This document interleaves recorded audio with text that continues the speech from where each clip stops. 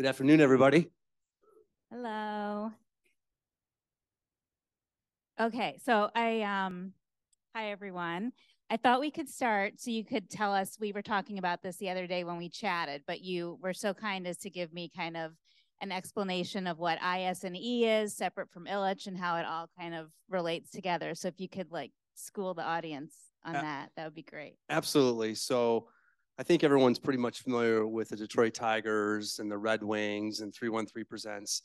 So Ilitch Sports Entertainment, which acronym is IS&E, is part of 11 companies that the Ilitch family owns and operates. And we're the sports entertainment arm of our businesses, which I'm the leader of our partnership business, and we get to touch all of our businesses. So we have about 190 partners. We manage over 300 contracts, and a lot of our partners touch a lot of our different businesses as well as our teams.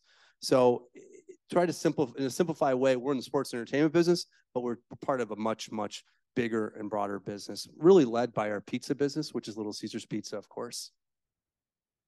And then tell us a little bit about what your role is specifically and how you kind of came to that. Feel free to share your background, whatever you think. Yeah, Danielle, it depends on what time of the day you ask me that question, what my role is.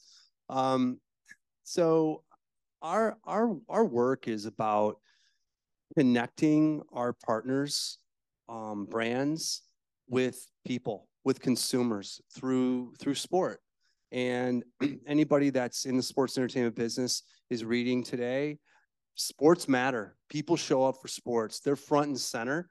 They are paying attention. And folks that buy marketing and responsible for driving business for companies realize that. And our job is to connect. Right? Casey talked about it earlier today. We are in the connection business, and we're always looking for better ways, more efficient ways, more powerful ways, more meaningful ways to connect brands to our fans, to our visitors, and make it a meaningful moment. So, one of the things we're going to talk about today is some of the new technologies that we think are going to be really important, and it's just the beginning. There's more to come, and it'll get faster. But we're in the connection business. So, as we've alluded to, you guys did make this huge announcement recently, and for those who haven't heard about it yet, I heard you have a fun kind of slideshow to take us through the evolution that's gotten us to today. Yeah, I'm the guy who in our group says no more decks, can't do decks, and then I show up here and I got to have a deck. So my staff is sitting over there, my teammates, and they are responsible for putting this together. So yeah, we want to talk about some technology, but this is just one example. So hockey is coming, is starting the season next weekend. Here in Detroit, the Red Wings are playing the Montreal Canadiens next Friday. And there'll be a very new asset that's really exciting that's been worked on for the last 6 years that will be unveiled. The National Hockey League built the asset. This is just the beginning, because some of this technology's been around and part of other sports like European football, but it will also be brought to baseball in time, and American football in time, and basketball as well. So we're going to talk a little bit about that and show a couple slides. So do we have some of the supporting deck? Yeah, so RED, so really the acronym is DED. It's Dedicated Enhanced Dasher Boards. So dasher boards, everybody knows what a dasher board is, right? Everybody knows, hockey fans, dasher boards. Okay. So dasher boards have been somewhat of the jewel asset of hockey for advertising, and they've been around for over 40 years. The first dasher board actually was launched in Minnesota in, I believe, 1980. So prior to that, you'd look at a game, and it would just be pretty much the players on ice and no advertising. That changed in early 80s. And it's really that's what it's been all the way up until this past season and until now, really. So go to the next slide. I think we're going to show a couple of things here. We want you, there's reasons why, and we'll support all that. But I think when you see the digital technology that's involved here is really the game changer, and it's going to really lead to many, many more things. Next slide, please. So, I mentioned before, RED, dedicated enhanced dashboards. It's digitally overlay on a dashboard so we can bring animation to advertising within game while game is actually happening with special offers. It's more powerful. It can be changed out very quickly within a day. It's really going to lead to possibilities that haven't been available to the sport up to this point. And this, just to clarify, this is something that the TV viewers will see, but not those who are watching at the arena. That's correct. The fans at the arenas will see exactly the physical, what they've seen in the past, but the fans watching the broadcasts in different parts of the country or the world will see something quite different. So the takeaway is this is an example. Chevy is a partner of ours, and this is one of the images that you might see on Friday where the full ice is taken over on the shot there, and they'll have messaging, QR codes, offers, animation, all kinds of different messaging. It's more flexible, it's bigger, it's more powerful. It really cuts through and gets to the point. I think fans, when they see this weekend, are going to say, "What is going on?" I'm pretty sure there's been a lot of research done on this, and it's pretty powerful. And we think there'll be some ownable moments as well. And this also offers the ability of our partners to advertise not only in our market here, but when the team is on the road, and we'll show that in a minute, and also in the visiting team's markets. There's a lot of flexibility here. And none of this would be possible without the technology. It's just different, and we couldn't have done this a year ago. Next slide, please. So this is just some stats. Everyone likes stats in the marketing business. It's bigger. We can do full ice takeover. That's another thing I want to talk about. You'll see the way we'll offer this product. It will be full ice takeover. So one partner, one advertiser on all of the different shots during the gameplay for 30-second intervals. I think we got some images of what it looks like here. So on the left there is what it looked like before, and on the right is what you'll start to see with the beginning of this season. And the focus groups have been really powerful. The takeaway has been really, really positive by the fan, and also by the things that they remember about the messaging. And I think we got some more shots kind of illustrating. Yeah, so this is an example when teams are on the road and fans are watching. In the past, they would see advertisers from the away venue on the road away venue, and here they'll see our advertisers, the messaging that we want to promote for our partners, and really can bleed into campaigns and be really cohesive.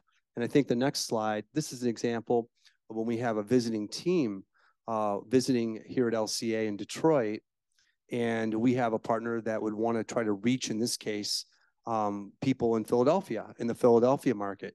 We have the ability, and we have inventory now where we can offer that to our partner, where they can send messaging and connect with fans in specific targeted markets, which is, again, something that we just could never do before. That's now available to us. This is a shot of what it looks like at center ice. This will be 360 takeover. So as the puck moves from right to left in the shot, for every 30 seconds, it'll be one partner, one message. So that's just kind of one example. I think that as time goes on, sport and the technology is getting so good, digital technology that is, that this will evolve into a lot of other possibilities for other sports to offer more platforms to really get specific and tight on connecting with fans. So you had mentioned that the NHL developed this, but I know that not every team has decided to use it. So can you talk a little bit about why the Red Wings did decide to use it? Like what you see, I mean, I think it's pretty obvious what you see as the benefits, but why was this kind of such a tough hurdle for some of the other teams? Yeah, so the NHL started working on this about 6 years ago. They've tested it in the minor leagues as well. Really brought it to life last year in Las Vegas at the All-Star game. So the NHL directed, we're doing this. They invested all the money to do it. Some of the teams have embraced it better than others. All teams are doing it, however. Okay. All teams are doing it. Some teams are doing it, using it reluctantly. And then there are others. The Red Wings are very special. Yeah, very special with the Red Wings. Very special. Yes. But we jumped on this because we saw it very early as we've needed something like this. We've had partners asking us for this, and we saw the benefits early on. And we've been really out in front of it and done a lot of great work with it already. And we're really excited on what it could lead to. So we were talking the other day about how media buying in general can be kind of stuck in its ways.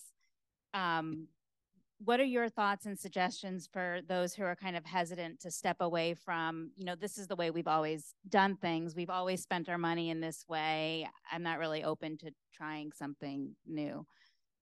Yeah, I mean, my advice would be never get settled. You should always be looking.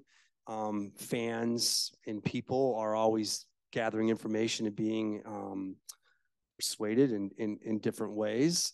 And I think that the data says that. I think that as time goes on, people love live entertainment, live sports, and people are gonna, I think, continue to gravitate there.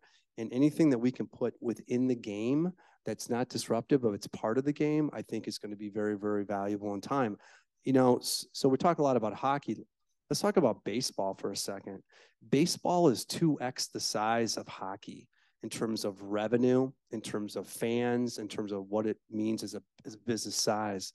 The amount of hours that baseball is televised, there's nothing like it.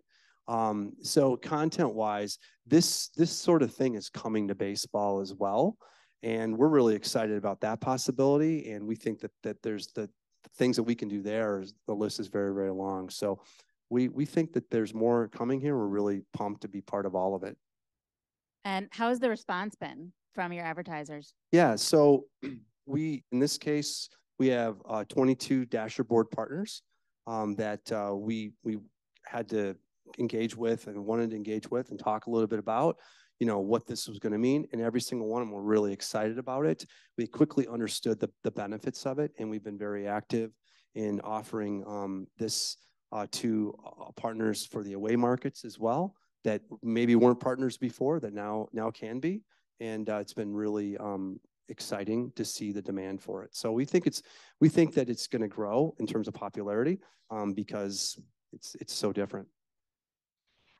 So what is, clearly you guys are kind of on the cutting edge and doing new and exciting things.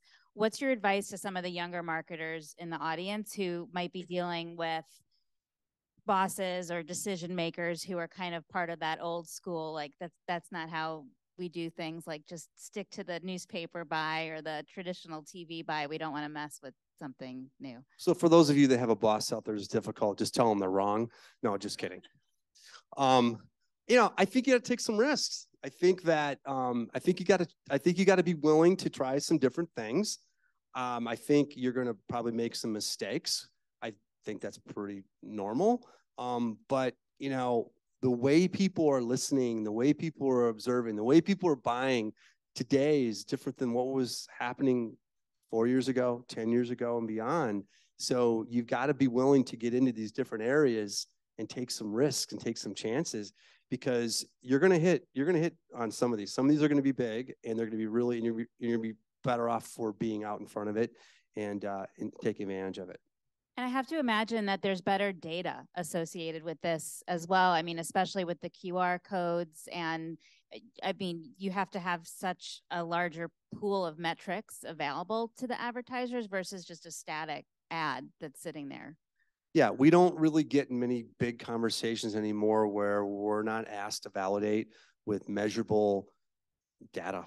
Engagement, how many people are reacting to what we're talking about.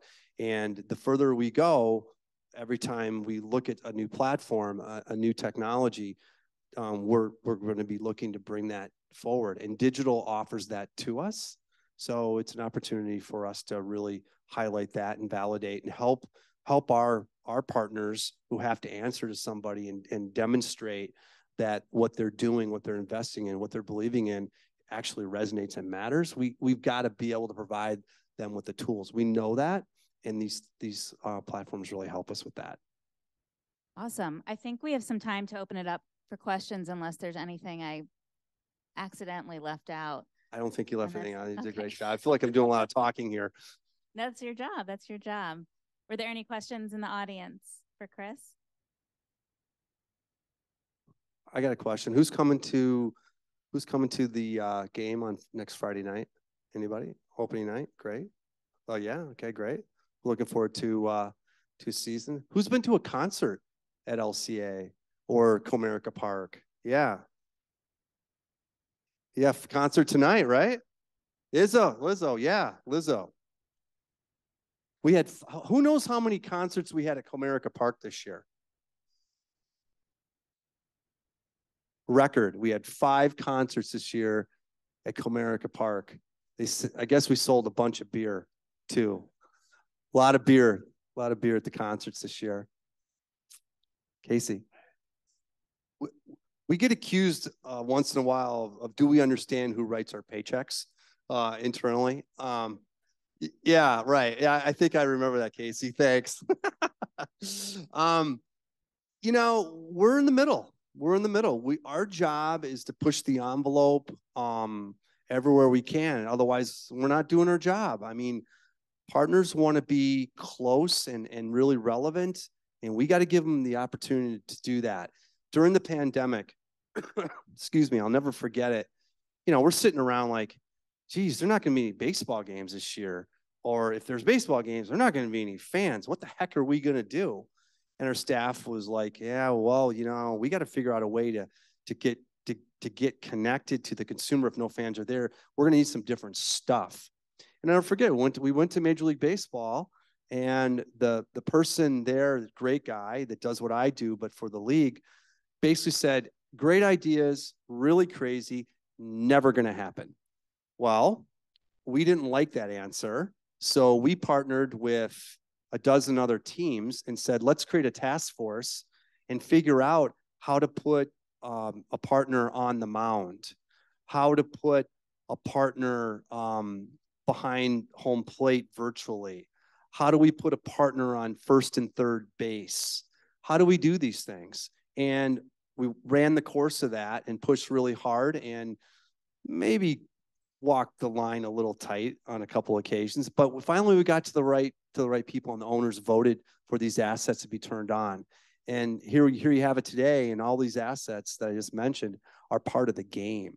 So it's really, you know, you never get to be 100% right, because it feels like, well, what we do, we represent our partners, we represent our owners that own the teams, and we represent the league. And we gotta function in the middle, and we gotta figure that out so that we can come up with the best solution, best answer for everybody that we serve.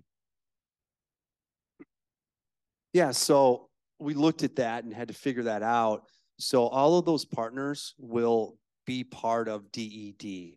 So now the asset, when you become a dashboard partner, for say, the asset is the physical in the building, and also you have a presence now in the broadcast. And we did a lot of work, a lot of analytics. We have a great analytics team in our department that values all the work that we're doing and the outputs and so on, to back into how many minutes does that need to be to deliver value, that value, or in most cases more, all cases more actually. So they're combined now. They're covered. I think there's another question on this side. Oh, did you? It's a good question. Yeah. I think at this point, to rule something like that out is kind of crazy. I think anything's possible. I mean, the more data that we get on all of us, or we can really target, it's pretty crazy to think about what we're going to be able to do, you know, in the future. It's amazing, because some of the things we're talking about today weren't even contemplated 4 or 5 years ago. So it's very exciting. You know, one thing I haven't really talked about that I should. I walked Woodward from LCA to here today for this afternoon. The construction that Rocket is doing, the new building, the Hudson site, incredible. You're going to hear about several new announcements. The Ilitch family and related company, which is owned by Stephen Ross and the University of Michigan, announced last December that they're building a new building, a new school, the University of Michigan, a new school, the Detroit Center for Innovation, which is going to be an incubator, a postgraduate school for technology to create, and it'll have a campus to it. And it's going to be right behind the Fox Theater. It'll kind of connect that corridor. And then there's also stuff in the papers on how we're building a hotel, breaking ground next summer, next to LCA. And then there's more coming. But what's interesting is we are right now looking at all kinds of technology, digital technology, that's going to be allow us to bring your brands, your companies, your messaging to consumers that are going to be walking those streets, living there, going to school, working, and so on, connected to those buildings. And some of the stuff we're looking at today is like, wow, that's really weird and that's really cool. And I can only imagine what it's going to look like year after year as things get sharper and better, the possibilities, what can happen. You will not recognize this place 10 years from now. And it's going to be really exciting to see all those things come to light as well. It'll make what we're talking about today with digital dashboards, which is really cool, look like pretty rudimentary with what's the possibilities are in the future when we talk about spaces like that.